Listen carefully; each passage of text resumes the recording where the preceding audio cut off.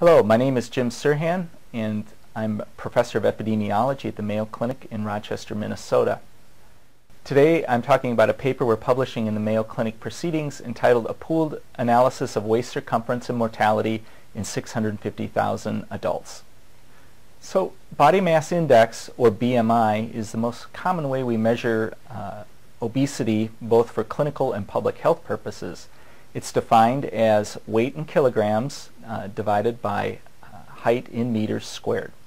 We know a high BMI is associated with higher risk of mortality, and it's the most commonly used measure in the clinic to assess risk of obesity-related diseases and mortality.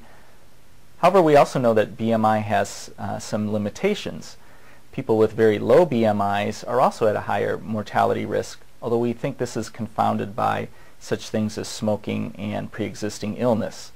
That is, we know people who smoke have lower BMIs but also higher risks of death.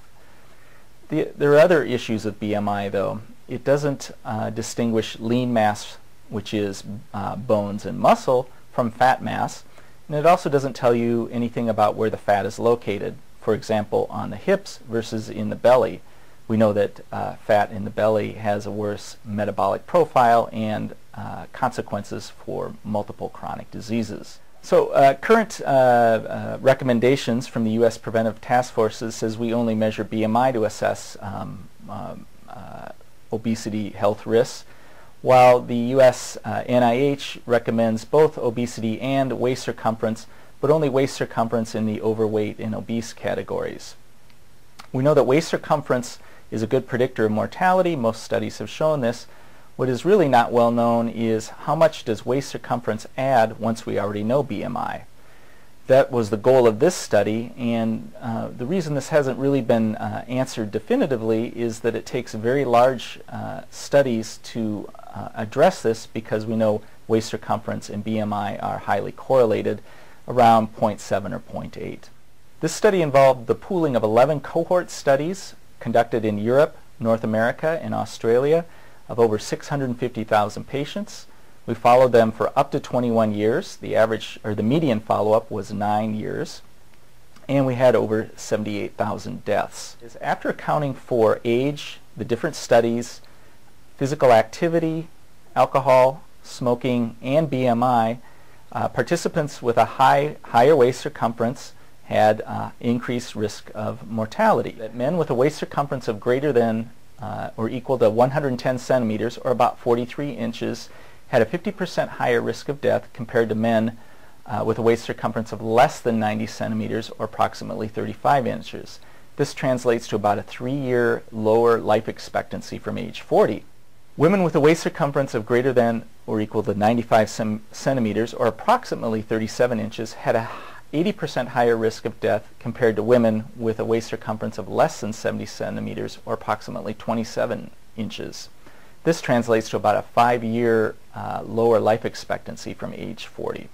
Also, risk increased across the spectrum of waist circumference. For men, each 5 centimeter or approximately 2-inch increase in waist was associated with 7% higher risk of death, and for women, each 5 centimeter increase was associated with approximately 9% higher risk of death. The association with waist circumference and mortality was similar for both sexes and was apparent at all levels of BMI from 20 to 50.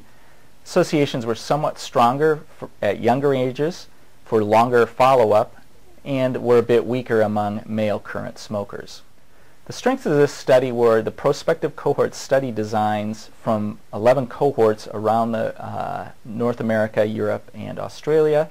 This is the largest study published to date. We had 5 times greater number of deaths than the largest previous study, and we were able to adjust for important confounders. The main limitations of the study are that this was, for the most part, self-reported height and weight and self-measured waist circumference, and it was only measured at one point in time.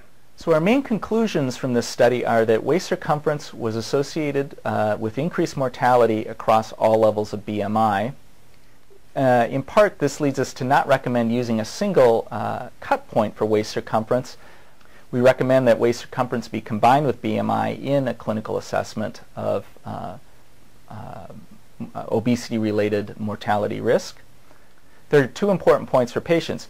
If your BMI and waist circumference are in the low range, then we recommend maintaining that over your life course. For people that are obese or have high waist circumference, the goal may not perhaps to get to these low ranges, but to at least not increase them, and if possible through physical activity and changes in diet lead to at least some decrease. This will have important health benefits. We hope you found this presentation from the content of Mayo Clinic Proceedings valuable. Our journal's mission is to promote the best interests of patients by advancing the knowledge and professionalism of the physician community. If you are interested in more information about us, our homepage is www.mayoclinicproceedings.org.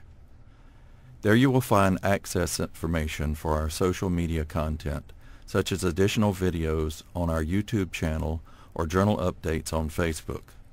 You can also follow us on Twitter. More information about healthcare at Mayo Clinic is available at www.mayoclinic.com. This video content is copyrighted by Mayo Foundation for Medical Education and Research.